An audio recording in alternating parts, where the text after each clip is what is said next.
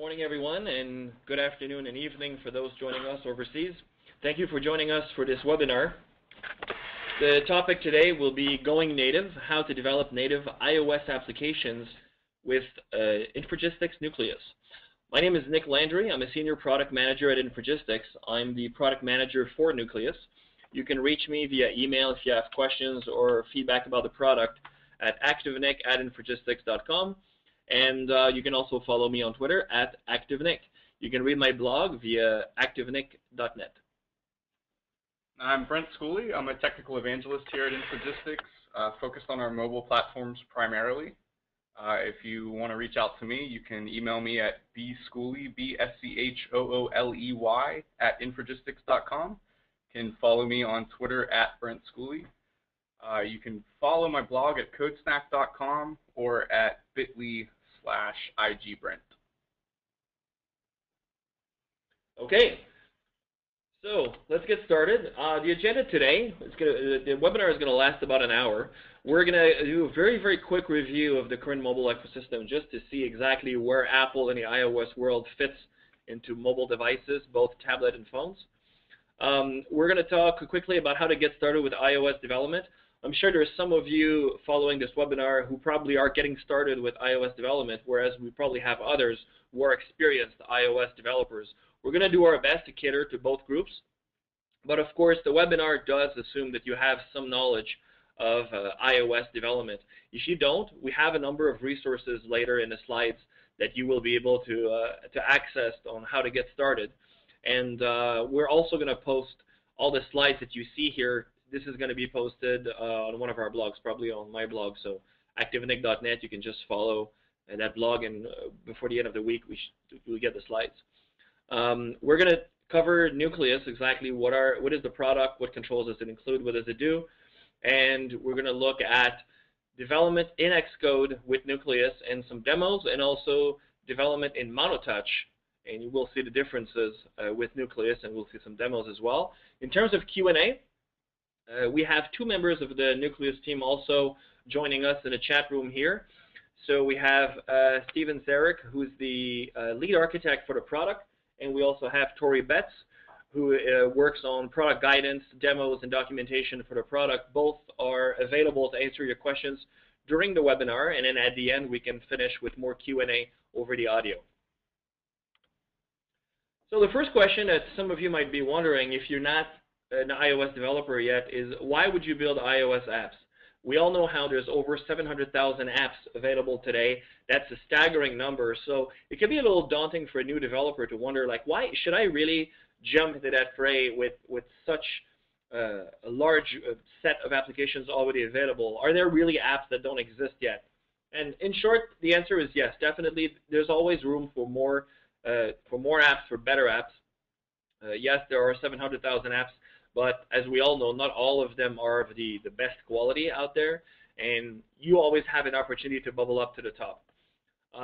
Giving you just a quick overview, if we look at the Q3 numbers that just came out, these are actually not market share numbers, these are the numbers for Q3 itself. We can see, of course, that Android is still a dominant platform, primarily because it's the new de facto free phone. Whenever you sign up for a new plan, you end up with an Android phone most of the time. iPhone is holding a very healthy market share. Windows Phone is slowly growing. BlackBerry is doing not so well. And the other platforms like Symbian, of course, are also in decline, given that more people are switching over from feature phones to smartphones. Some of the key things to remember, those from the slides, from the slide here, is that if we look for our listeners in the US, there's actually a lot more iOS than in the rest of the world, because it's a platform that's very popular here. Apple has also become one of the top OEMs in the world, something that's quite impressive given that Apple, in the smartphone market itself, only has premium phones. They don't have cheap phones, free phones. It's all about a premium device and a premium experience. So to be in the top OEMs in the world is actually quite impressive. The other thing also is that iOS is definitely a platform that's hard to ignore. When you look at different companies entering the mobile market, usually, despite the fact that Android is a larger market share, if a company is going to build only one native version first of an app, it's usually going to be the iOS app. It's the benchmark. It's the App Store for iTunes is basically the de facto, the standard by which everything else is evaluated. And if we look at app revenue, even though there's a lot more Android users out there, there's more people that buy apps and consume those apps on the iPhone side of things. So on the smartphone, you can actually see iOS is leading in terms of app revenue compared to Android, and depending on the various sources you're looking at, it's approximately 6-to-1 in terms of the revenue that iOS users are seeing versus Android. And then let's not forget that this is not just about the smartphone. iOS is also a tablet platform, and on the iPad side of things, the iPad still has over 60% of the market, and there's a lot of opportunities there for great tablet applications. So each of you will have their own reasons as to why you would want to build applications for iOS. The bottom line is it's a platform that's here to stay. That's why Infragistics decided to embrace that platform and to bring premium components for developers on iOS. So in terms of getting started with iOS development, so for those of you that are not familiar with what's required, the first thing is you're going to have to get a Mac. There's no way around this. To build native applications for iOS, you need to do this on a Mac computer. This is not a technical limitation on our part or anybody else's. It's basically an Apple decision. The tools only work on a Mac. And there's no easy way to set up virtual machines to run on Windows. It's mostly just hacks, so it's not something that we recommend. Just get a Mac computer. You can get a used Mac if you don't have one on eBay or on other secondhand sources. And there's also great platforms you can get. For example, you can get a brand new Mac Mini for less than $1,000. So the second thing is you'll have to register an account at developer.apple.com. This is not something that's going to cost you money right away. You can get a free registered account, but if you want to be able to deploy apps to an actual device and then submit an app to a store, then you will need to pay the $99 a year that comes with that subscription. The beauty is that this is a one-time fee that you pay for the year, and it gives you access to deploying apps for both the iPad but also the iPhone. The next thing is you'll have to install Xcode, which is available in the Apple Mac Store. So whenever you, on your Mac, you have a store just like you have a store that's available on iOS. In this store, you will find Xcode. Xcode is the IDE, the development environment. For those of you that are, for example, more familiar with the Microsoft world, it would be the equivalent to Visual Studio. For those of you that do Java development, it would be kind of like your Eclipse. So Xcode is the IDE from Apple to do iOS development. And then, of course, the next step would be to download and install NucliOS. NucliOS is our set of controls that are native from Infragistics for iOS development, and you can access the product page at infragistics.com/iOS. And we have a free evaluation, so you can get started today without spending a dime and play with the controls. So Infragistics, as many of you know, we've been in the business of supporting Microsoft developers for over 20 years now. We have controls that are available on multiple platforms, but we go beyond just Windows. We cover smartphone devices, including Windows Phone, but beyond the Microsoft world, we also have the best HTML5 and jQuery controls with our new Iguana UI product. And in the mobile world, because it's a very fragmented world, we knew that we couldn't just support the Microsoft side of things. It was important to support those other platforms. That's why we have NucliOS, which is our new set of native controls for iOS developers, and we also have Iguana UI, which is our community pack for native Android developers. So what is NucliOS? NucliOS basically is native controls for iOS developers.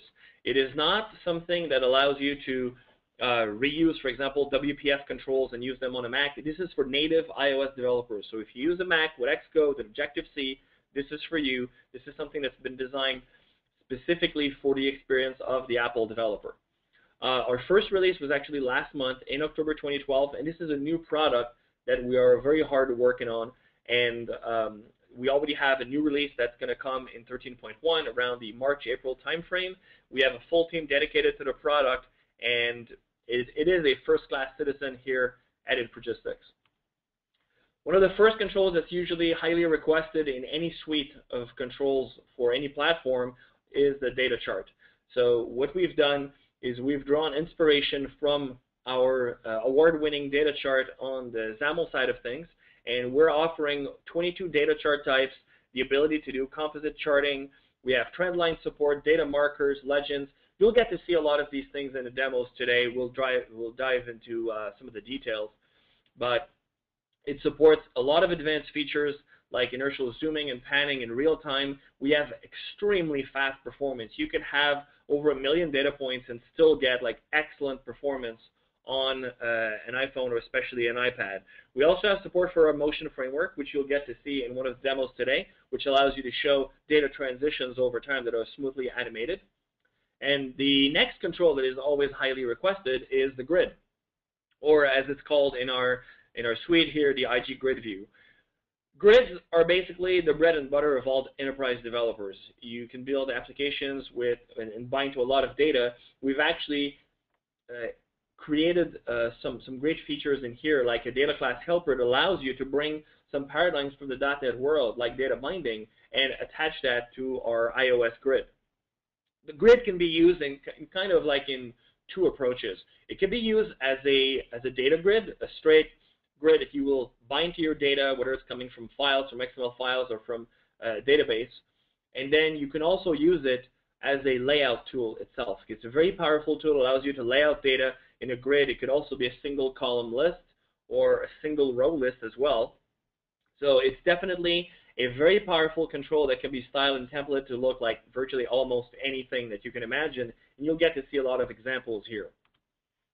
If you want to play with all this, so it's something you can actually try right now. If you have an iPhone, if you have an iPad, and I would definitely recommend getting one of either for development, because even though there's the simulator included with Xcode, it's usually a good idea to also test with a real device.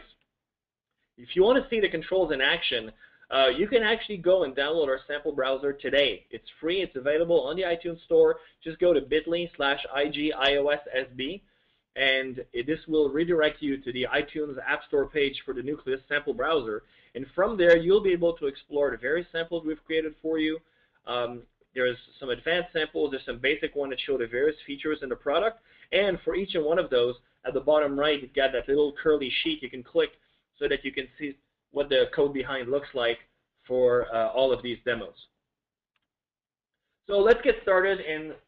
So, oh yeah, that's true. So let's actually take a look at the, so let me go back here and we'll give you a quick demo of the sample browser and what it looks like, because you do get the source code to the sample browser directly with the installer. So Brent? Okay, yeah, I just wanted to give you guys a brief overview of what's in the sample browser, the types of things you can expect to see there, what types of samples, what types of support, these sorts of things that are available. So when you first launch the sample browser, you're going to get a lot of these experiences, sort of just a quick view, as you can drill in and take a look at some of these samples. This is a photo browser that actually uses our grid control. So on the left-hand side, you've got a bunch of thumbnails. That's a grid. And on the right-hand side, you've got the photos themselves. That's another grid. So as I select photos on the left-hand side, as I select photos on the left-hand side, they're loaded in the grid on the right. We also have a splitter, so we can control the size here. So that's one kind of creative way that you could use a grid. We do have some more traditional views, obviously, for this type of thing. This is showing our chart control as well. And we can look at different types of ways of visualizing data. If you want to get really creative with layout, this is kind of like the bookshelf view that you might be familiar with seeing on iOS. This is accomplishable with the grid control as well. And I'll show you some of the techniques that are involved with that later in the webinar. But as we tap an item, we can get details kind of like you might expect. So these are sort of what I would consider sort of features, so showcase features, so you can kind of get a view of how these things might look in an actual application. But we also have, for each of the controls, we have these sets of features that you can drill into and sort of see the different use cases that you might do in your application. So for the chart, we have examples of what motion framework might look like. So you can animate points around your chart. You can you can programmatically stop or start that. You can zoom in on certain areas of the chart, and things will still continue to move around. We have different chart types. So this is showing a bunch of different types of series. So we can toggle between those, refresh the data. So it's showing a bar series. We have column series, line series, etc. As Nick mentioned, there's many types of charts that you can use here. We also have the grid view, similar set of features, feature type overview, where you can drill around and see the different types of things that are supported for the grid view. Like we can pull in, we can do some filtering on this. We can also do cell reordering. So as I reorder, things will shift around. We can do deletion. So if we select some cells here and delete, they'll animate into place. These things are all easy to set up on the grid view, and I will show some of these when we get to demos later in the webinar. You also have access from the samples browser to the forums for the product. So that's a nice convenient thing, as well as documentation. So it's a good way to sort of explore before you even download the product. I didn't show, but on each of these samples, there's a little page curl in the bottom right that if you tap it, will actually show you the code for that individual sample. So that's just a quick look at the sample browser. I also wanted to show it's not just for the iPad, but we also have support for this on the phone. So it's the same sample browser. It's the same exact experience that you had there, just on the phone. All right, thanks, Brent. So now let's start digging into those controls. I'll give you a quick overview of the features for each control, and then after that, Brent is going to show you an actual demo on how you would go about building with those inside of Xcode using Objective C. The first one is the grid, or the IG grid view. The grid, as I said before, is basically a powerful grid that can be used either as an advanced data grid to bind to your data and then manipulate it in your app, or it can be used also as a layout tool that's extremely powerful, so you can have interactions with the data, and then you can change how the layout and how the information is going to be moved around in terms of rows and cells. So some of the key features we have in here, and you'll get to see them in action in both the sample browser but also in some of the demo, is the ability to use a context menu, so the tap and hold paradigm where you can just tap and hold on a cell or a row and then show a pop-up menu. And then from there, you can program which actions would be available to your user. We have a data source helper that basically allows you to connect to your data source and then use the data binding principles to connect your grid to your data. We also support row insertion and deletion. Everything is animated, so whenever you insert a row, you will see all the other rows underneath smoothly move down to make room for the new row. If you delete a row, it's going to be the same thing. You remove it, and then animations are going to kick in to show you how the row disappears, and then the other rows will move up to accommodate. We support filtering so that you can search by certain columns, certain cells in your grid. You can also use grouping so that whenever you want to group data together by one of the columns in terms of data.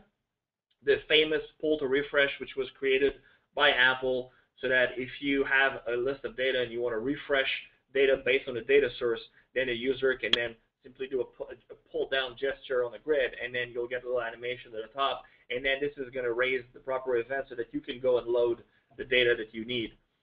You can reorder rows and cells just like Brent demonstrated in the sample browser. We also have a scrolling shortcut so that you have the ability on the right side to have this bar that can allow you to quickly show the various categories of data like groups, and then you can quickly scroll. So for example, you can have a list where even if you have hundreds or thousands of rows in there, you could show the letters from A to Z, and then you could quickly jump to a letter by scrolling in there. And so there's a lot of different features in a grid like this. You can select items in a grid. You've got star sizing on columns. You can sort, of course, the information in your grid directly in the display. And there's very advanced styling that is available in this grid. So just to show you some quick examples that come from the sample browser of what a grid can look like. So this is right here, our grid being used to create a Twitter client. You've got all this code in our sample browser. Here it's actually showing the shortcut bar. And then you have filtering, for example, all the names that start with an H. You can use it to create a photo album like this, for example. So the grid can be used as a single column list right here where all the photos are displayed, or it could also be at the bottom like this where you have 2 rows of images, and then you can select to create a photo album. So these are all different ways that the grid can be used. There's the movie shelf example that Brent showed you in the sample browser. And then finally, you can also combine controls together. Like, for example, here we have a grid where each row contains a photo, some additional information and data, but also each row contains an actual data chart that binds to the information related to the person that's listed here. So you can use both controls together, and that's something that's going to keep going as well as we introduce more and more controls. The controls are easy to use together, and we're going to have more examples to show you how to do this. So now let me turn it over to Brent again, who is now going to give you a demo on how to build applications with NucliOS Grid using Objective-C and Xcode.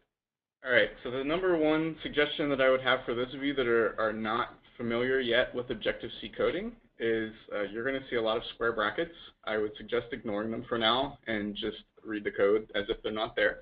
As you become familiar with Objective-C, you may or may not get used to those, but I'm not going to show the header file for most of the samples because most of them look like this. What we're declaring is a grid view control and a grid view data source helper. So it's just a couple lines of code that gets those set up in the header. I won't show the header in other samples unless there's a difference. So for your view controllers in an iOS application, the event that's going to run when your screen loads is the view did load, and you're going to add some code here to set up your view.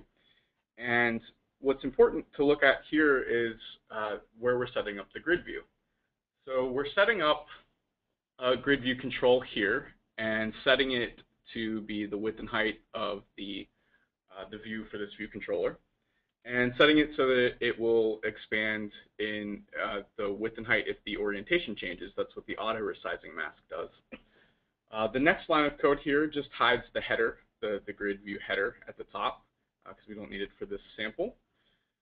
And then we're basically setting up here that we have some columns that we're going to display, and that being the image here. So basically what you're going to do when you set up your data is this line up here, the salesman item, just generates 100 items that we can display in our grid.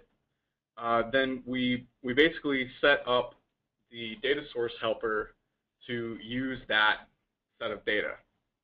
And we can set up columns that we want to display with certain types. And down here is where we actually assign that data to the data source. And we're setting that we're going to group the data on territory. Up here, we've ignored certain columns on iPhone. That's just because there's less room to display there, so we're not going to display all the columns there. But simply setting up this data source and attaching it as the data source to the grid view is going to give us a sectioned grid, basically a data grid that's grouped by territory. So if we run this sample in the samples browser and pull up the simulator,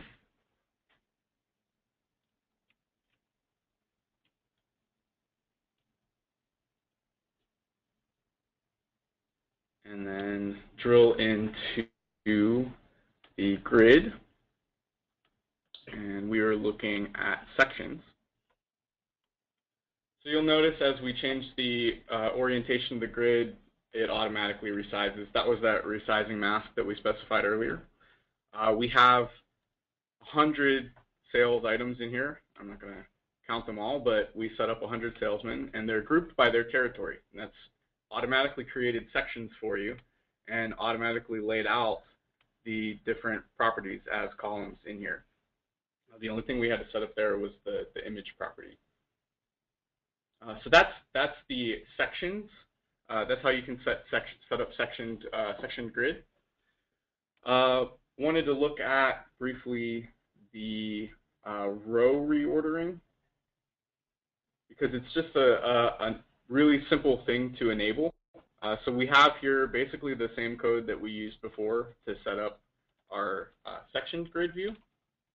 And then we just set a property on here that says row reordering equals yes, which will turn on row reordering for this sample. So if we come back and look for row reordering, what we end up getting here instead is this on the far right column, we can just simply reorder. And that was just one property that we needed to set there.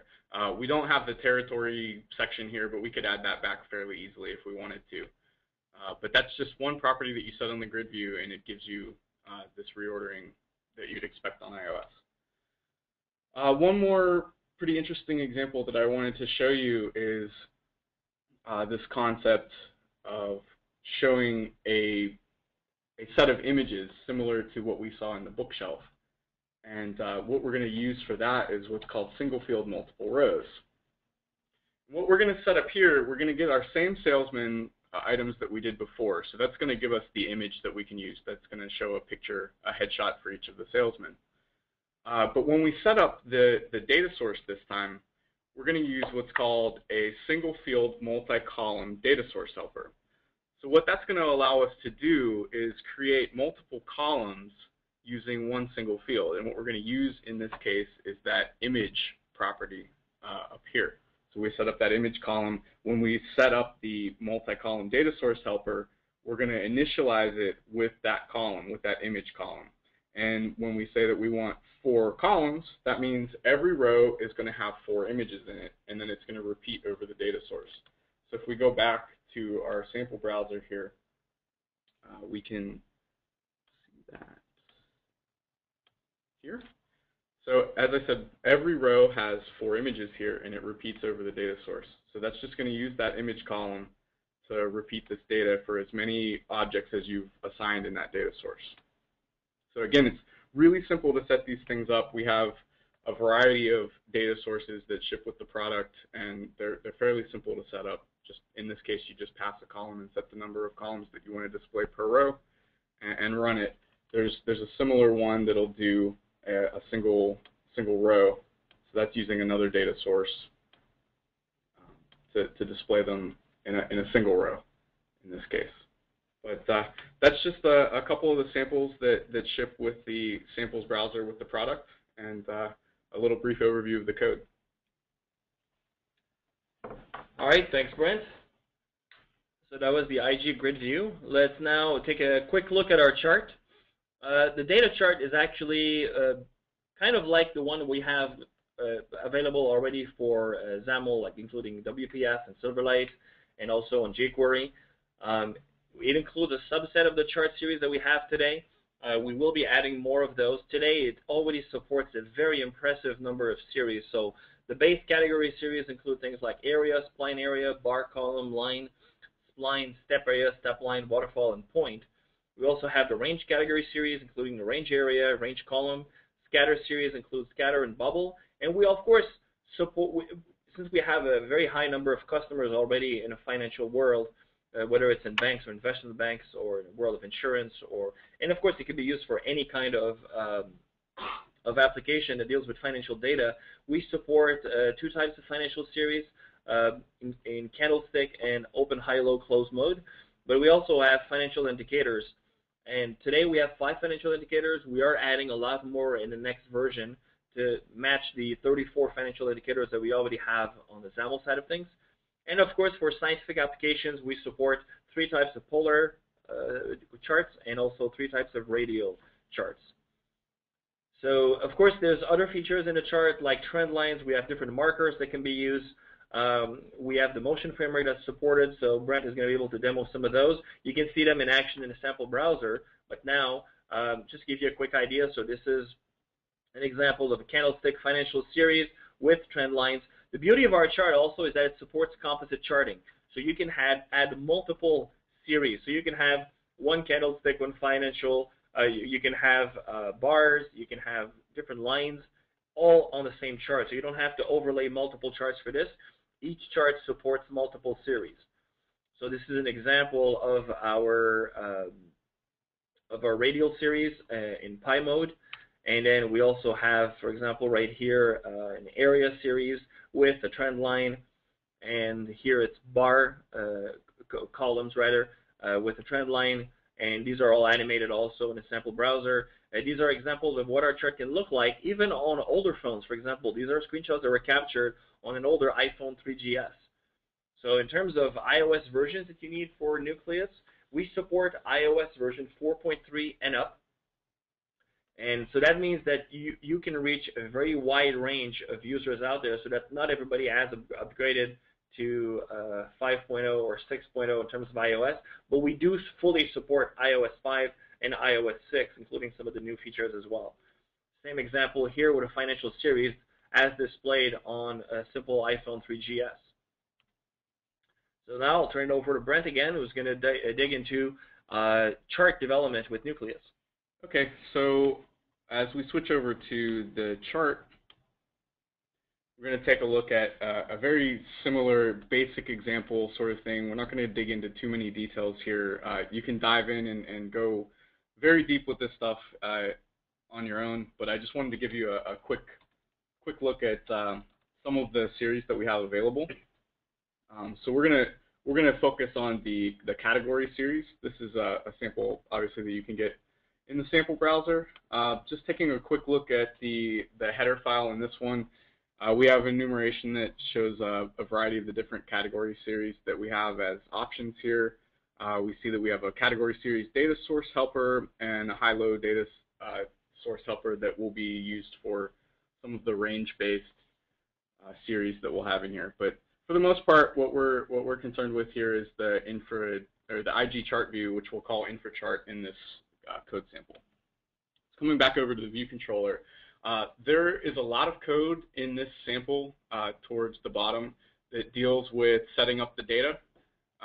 For the purposes of this talk, we're not going to dig into it, but basically it creates 100 random numbers, and you can refresh that data from within the chart. Just taking a quick look at what this sample looks like over here before we start talking about it. We have this category series chart type sample, which is what we're going to be working with. So as I've mentioned, it's going to generate 100 data points, and you have the option to refresh the data here, and it'll animate into place. You can flip through the different series types that we have. So we have area, we have bar, column, line, point. All of these support animation as well. Spline area, spline series, step area series, step line series, range area, range column, waterfall. So we can actually look at the code that was used to generate this sample in this IG category series view controller. We come up to view did load. The chart types array is just setting up the names for all of the different series that we have. If we move down, this is where the data is being set up, and then it's populated in this populate data method. As I mentioned, that's just going to generate some random numbers. Setting up the chart, very similar to the last one. We're going to have flexible width and height. That's what allows us to be able to rotate and resize without having to worry about it. And then we're going to set up the series. So by default, we're going to set up an area series. So we're going to add a series for type IG area series using a key area series with the data source that we set up before that's got our random numbers. And we're going to have a first axis named x-axis and a second axis named y-axis. We hide the x-axis labels by setting the labels visible to no. And we can configure some properties on the y-axis, such as the minimum and maximum, just by setting simple properties on the axes. The transition duration for this series is being set to 1 second here. That is the duration that the animations will run as we're refreshing data in the series. And then the frame in iOS, the frame is just the boundaries for the control, the rectangle that it's going to occupy on the screen. So we're just setting that to be the size of the container that it's in, and then giving it a little inset so that it's got a little bit of padding around it. We set the theme here to the dark theme. We have a couple of themes available, and the chart's very customizable to meet the needs for your particular branding needs in this case. But that's the basic code to get up and running with the area series. So this code here that we've looked at so far is enough to do the chart that's here plus the refresh button. The code for the refresh button is kind of interesting to look at down here. So what that's going to do is regenerate the data basically and replace each element in the chart's data source with the new data that was generated. So when you do that, if you've got the animation duration set, that's going to animate that change. So basically, you'll want to replace the objects in your data source and then call this replace item at index with source as you loop through, and that'll animate the changes for you. Another thing that we had was the buttons to change the series.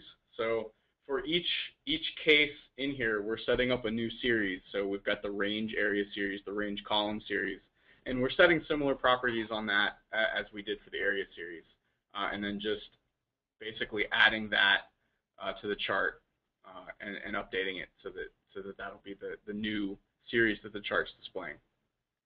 So that's the basic way to get up and started with using the chart, how to configure series, how to set up properties on it, and get it up and running in your site. Thanks, Brent. By the way, we are trying to figure out exactly if we have an issue with questions, because either none of you have any questions so far, which we find unlikely, or maybe the questions are only available via the presenter view. So let's just see here. Do we have any questions? Yeah, we do have questions. So we apologize because right now the questions are only visible on the presenter computer. So what we'll do is we will save those questions for the Q&A at the end, and then we can follow up afterwards with information on the blog and maybe answer some of the questions on the blog post when we post the slides if we don't have time to cover them all in the Q&A. So I'll just continue for now. We have your questions right here. We can see them. It's just that unfortunately Steve and Tori right now cannot see your questions, which is why they have not been answering them just yet. Okay? So let's continue for now.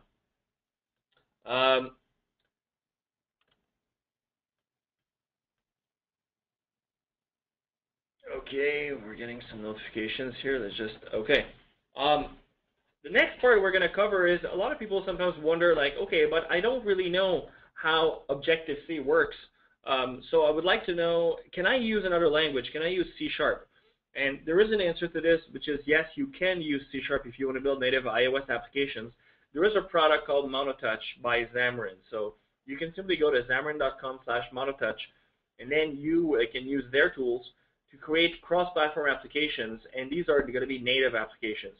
You're still going to need a Mac because MonoTouch is still going to run on a Mac for this, but at least it allows you to reuse some of the C# code that you have, and then you can create these cross-platform libraries, but then you're still going to have to create the UI specifically for iOS.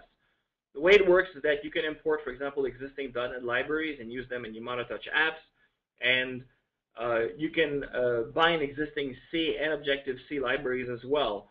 Xcode, it works with Xcode 4 and the UI designer, so it fully integrates with it. And the way that it works whenever you want to use third-party controls like NucliOS inside of MonoTouch is you need to use some bindings.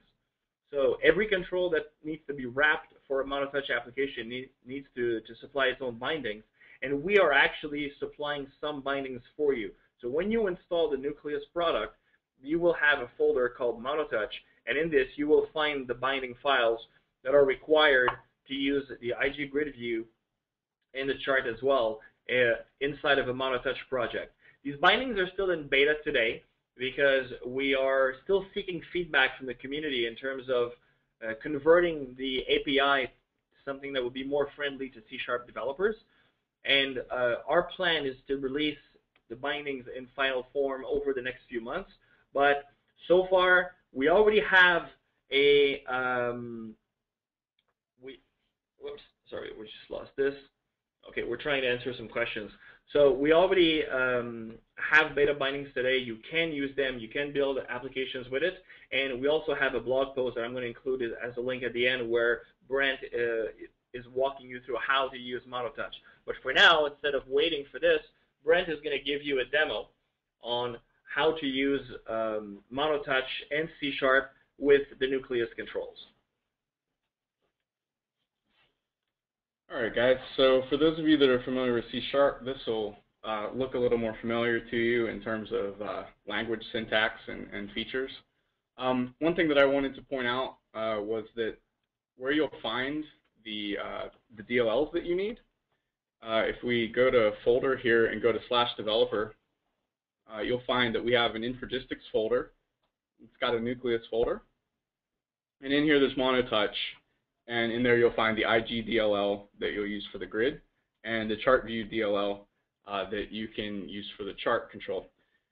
Inside of MonoTouch, once you've got your project loaded up, you can go to references, and what you're going to want to do here is edit the references and add .NET assembly, browse to that location on disk where the DLLs were, and add it to your project. I've already gone ahead and added the chart view DLL here, and we're going to use that to create basically the same chart series example that we just looked at in the sample browser before. We're just going to do it in C# using MonoTouch this time. So basically, the differences that you're going to have when you're developing with MonoTouch versus Objective-C is that a lot of the code that required header and implementation files is all found in one C# class, which is our view controller class. And basically, we're going to set up the same type of data that we had before. We're going to have the high-low data. We're going to have chart view as we did before. And we're going to have the random number generator with some code that can generate 100 points. And we're going to go ahead and we're going to get this chart set up. And so we declare objects the way we would expect to in C#. You can create a new chart view using a constructor. You're going to set properties like you're familiar with in C#. You're always going to use this property syntax as opposed to what you would see in Objective-C with the square bracket message calling. But we can set up the series type, the series name, the y-axis name, and the x-axis name. These are going to use NS strings, which that's a holdover from Objective-C. It's just something that we require for the platform right now, that you'll create these NS string classes as opposed to C# strings. But you're going to pass those in to the chart. It's got a method called addSeries for type using key with data source, first axis key, second axis key. And you're going to pass in those parameters to add the chart. It's very similar to what we did in Objective-C. We're just doing it in C#. We're going to set the same properties. Turn off the x-axis labels. We're going to set the minimum and maximum on the y-axis as we did before. And we can set the transition duration as we did before. Again, it's all very similar to what we just did in Xcode, but in a syntax that might be more familiar to the C# developer. I showed the refresh button in the Xcode project just to show you that it was there. There's a way to hook that up in Xcode that's a little bit different than the way we would hook that up in C#. In C#, we have access to this refresh button that I created in our view because when we edited the view file in Xcode, you actually edit the views. You can edit them in Xcode. And I added a refresh button over there and created what's called an outlet to it. And that makes it available in my MonoTouch code as just a property on our view controller. So if I come back over, what I'm doing is I'm adding an event handler to the clicked event for the button, which is something that you're probably familiar with from your .NET coding. And all we're doing here is the same type of code that we did before, where we're going to regenerate the random numbers and replace the objects in the data source, and then replace the items at index on the chart, which is going to animate the points just like it did over in Xcode. If we run this sample here, we'll end up with a basic version. This only supports the area series. I didn't do all of the different series that we have, but you'll see that we just have the area series in the chart. When we click refresh, it's going to automatically regenerate the points, just like it did over in Xcode, but again, this is using C#, which may or may not be more familiar to you. So finally, beyond the current release, so the 2012 release of NucliOS is basically our very first initial offering for native iOS development. We are already hard at work on the 13.1 release, which will come around March or April of 2013. So just to give you a good idea of what are our goals, our design goals for the product moving in the future. First of all, our goal is to have full parity, especially around data visualization controls across all of our platforms. So that includes our shared XAML platform, which covers WPF and Silverlight, HTML5 and jQuery with our Ignite UI product, iOS with NucliOS. We have WinRT controls that are coming for both XAML, C# and also for WinJS. That includes also Windows Phone, which does have most of these controls already today, and also our Android platform, which has a set of charts, and we'll be investing to bring you more controls on Android with Iguana UI. Some of the new controls that you will see in NucliOS 13.1, of course, all of this is subject to change, so don't quote me on that, but we are working on bringing you some radial gauges. We have the pie chart, which is a highly requested control. We also have a rich text label, and we have a few more surprises that might come that I don't want to spill the beans too early. But we're not just going to bring you new controls, we're also bringing you new features in some of the existing controls that we have. So for example, the grid will support things like column resizing by the user, fixed columns, reordering of columns, infinite scrolling. We also will give you a better way to theme the grid, because today, while you have a lot of flexibility on how you can theme it, we want to make sure that it's going to be easier for you to do it with less code. On the chart side of things, we cover 22 chart series today. We have over 40 with our XAML product. So we want to bring you basically every chart series that we support on XAML. We want it to be supported on the chart on iOS. So that includes some of the stack series that are not available today. We have more radial series options, scatter spline, polar spline, and polar spline area. More financial indicators. We have already over 29 financial indicators that we're adding for 13.1. So this is really exciting because the existing controls today are becoming much more powerful. And then finally, today our MonoTouch bindings are considered to be beta. We will make sure that we have final MonoTouch bindings, not just for the current controls, but also for the new controls that will ship inside of 13.1. In terms of the next steps, so by the way, there was one thing that I did not mention. It was answered in the chat. Somebody was asking how much is the product. Our introduction price for this product is actually $4.95 US for NucliOS. It's actually much cheaper than most of our other products that are available today. This is including our standard support option. If you want something a little cheaper and you're willing to forego the standard support, we have a community edition at $2.95 US, which basically gives you forum support only, but you don't have phone or email support through it. If you want a premium support like we have, then it's $9.95 for NucliOS with premium support. To get started, register a new account at developer.apple.com if you're not already an Apple developer. Install Xcode, download NucliOS at infragistics.com/iOS. And then if you want to learn a little more about iOS, Apple does have some getting started videos at developer.apple.com/video/iOS you can look at. There's also all the Worldwide Developer Conference, which is Apple's yearly developer conference. It was mostly around the new iOS 6, and these are all videos that date back from June, but all of them are, of course, still relevant because they discuss the current iOS 6, which has been available since September. Pluralsight is a good partner of Infragistics, offers some iOS training. Not all of them are fully up to date to the latest iOS 5 or 6, but you can just go to pluralsight.com/training/courses/iOS. And then I've assembled a list of Twitter bloggers, basically people on Twitter that blog about iOS and discuss iOS. So you can just follow me at twitter.com/activenick, and my list is at /iOS-dev-bloggers. Some recommended learning references, whether you're a beginner in iOS development or an experienced developer. The experienced developers, I'm sure, will agree with some of the recommendations here. The Beginner Ranch guides are by far the best iOS books you can get. There is one on iOS programming. There's also one on Objective C programming, which goes deeper into the language itself.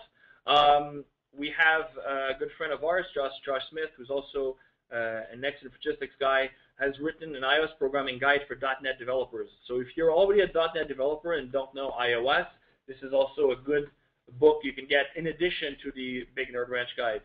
I also personally like the Beginning iOS Development, Exploring the iOS SDK from A-Press. There's, of course, a lot of other great books. You can go to Barnes & Noble or Amazon or other online stores and look at the reviews there, but these are just a few to help you get started. If you have an iPad, you can also go to iBooks. Works on iPhone, but of course it's a little small to read. Apple does have a number of free iBooks you can download. So all the books you see here on the shelf are free iBooks. Unfortunately, those are a little dated now because most of them were around iOS 4, if I remember correctly. So, but it should still give you a good starting point because a lot of these principles are still true, especially when it comes to the Objective C or the Cocoa Fundamentals Guide. And then finally, if you want to read a little more about all of this, I highly recommend that you follow Steve Z, who is basically our lead architect on NucliOS here at Infragistics. So I've got shortened URLs here on where you can find his blog. He's already really posted a long series that's up to 6 or 7 entries so far around NucliOS, which allows you to understand how to move from C# to Objective-C if you're a .NET developer. Brent also published a great post, part 1 of his MonoTouch series on how to use the IG chart view. And then if you want to get a quick overview of what we've discussed in the webinar, I've posted on my blog a post that covers the high-level features of the product, which is on NucliOS itself, and that's the 3rd one right here.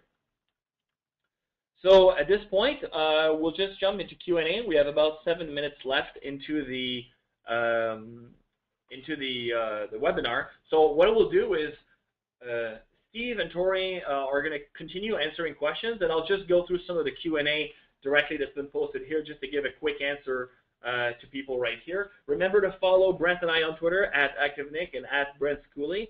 You can also contact us at our emails right here that are visible on screen. These are mainly for Q&A around the webinar, around the product that's being discussed here. If you need support on the product, please go to the forums. We have forums on these products, so that's the best place to ask the questions. So some of the questions that have been asked so far. So how much does it cost? As I said, this is $495 USD, US dollars for the standard support edition, $295 for the community edition, which is forum support only, and $995 for the premium support. So do you still need to develop in Objective-C with NucliOS? NucliOS is a product for native iOS development. So then we're not changing any of the rules. So yes, you will be building on a Mac with Xcode and Objective-C. However, if you want to use MonoTouch to do C# development, you also can with the bindings that are provided with the NucliOS installer. However, you will still need a Mac for this. For those of you that have had either joined late or had issues with the audio or something, you had the availability of dial-in numbers or voice over IP. We are recording the webinar. We will be posting it. So just follow my blog, activenick.net, and I will make sure to create a blog post over the next couple days that will include the slide deck that you've seen here, and also a link to the recording on where you can listen to this webinar at a later date. Okay.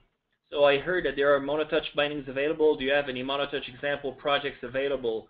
So we don't have any samples on MonoTouch directly in a sample browser. It's something we're going to try to rectify for 13.1. However, Brent has already created a nice post about this. So just go to Brent's blog, which is, if you go to the Infragistics community, you'll find it. You can also follow Brent Schooley on Twitter, and you'll find the proper links to his blog. So he's got, and on the blog page, there was already a link there on where you can find the MonoTouch post. It does include sample code on how to get started with MonoTouch, and Brent is also going to continue a series with at least one more post on the chart, and then after that, depending on popularity and requests, you can also send requests to Brent on which areas of MonoTouch you'd like to see in a blog post. Can we connect to an existing SQL Server database to show data in a grid, even though we are using a Mac to develop this app? So currently, binding to SQL Server isn't available. you can create a web application to interface with the SQL Server and output the necessary format that you can consume through iOS. Do we have other questions, guys? I don't see any more questions posted here. Sorry? I think we covered all the Okay. So we still have 4 minutes left, so feel free to ask your questions if you have any. Again, you can contact me at ActiveNick on Twitter. You can also contact Brent Schooley at Brent Schooley on Twitter. You can reach us via email if you have follow-up questions about this.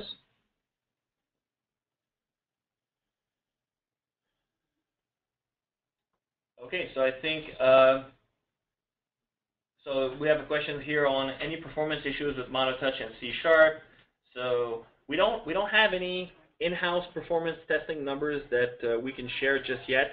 We haven't seen really any issues on performance there with MonoTouch. It's still native. Brent, you have anything you want to comment there? Yeah, I mean it's very similar to what you'd expect to see when you're using MonoTouch just in general. You're not going to see a big noticeable performance implication using our product in MonoTouch. It's very similar to the rest of that platform. You do have some overhead in the fact that you are running Mono on the phone or on the iPad, but in general, it's not something that you're going to notice. It's not something that your users are going to notice.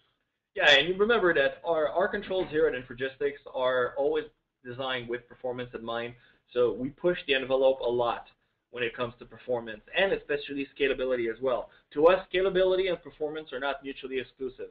You can still get great performance even when you have massive amounts of data, whether it's the number of rows in your grid or the number of points in a data chart.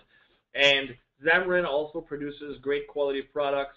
They also make sure that the overhead is as little as possible for the Mono platform, so you're going to get the best performance possible using the two products together. So do we have any other questions, guys? So can you show the page with the iOS books you suggested? So, okay, sure. We can go back to a few of the pages here. That's the free iBooks. And then maybe show the previous one with the links, the one with this one with the iOS books. These are by far the best books we can recommend right now.